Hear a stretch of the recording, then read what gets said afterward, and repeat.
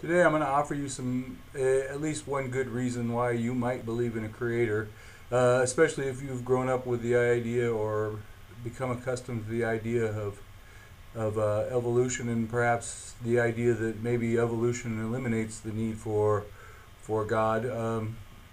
This is not going to be necessarily a proof that there is a God, but I'm going to offer you an opportunity to think about the make it possible that there is a God.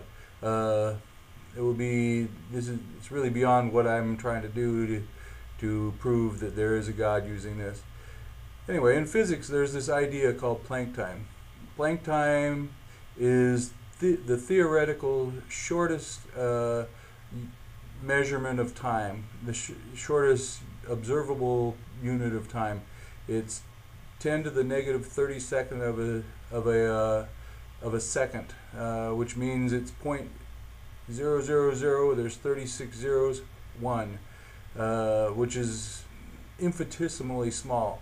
And theoretically, you could observe this moment or this measure of time.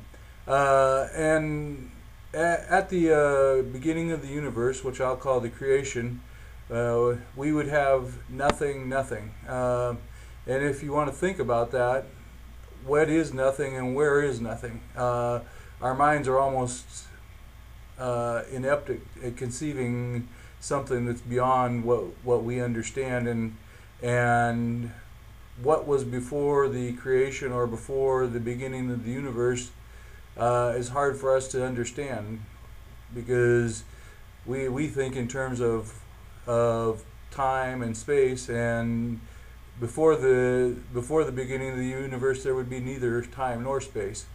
And so at zero Planck time, at the moment of creation, there would be nothing. Then 10 to the next unit of Planck time, which would be 10 to the negative 37th of a second, there would be all the matter. It would instantaneously appear. How that would happen? What I submit to you is that it was a creator. It was a being of infinite wisdom and power that spoke this creation into being. There's nothing in science that can possibly account for anything else.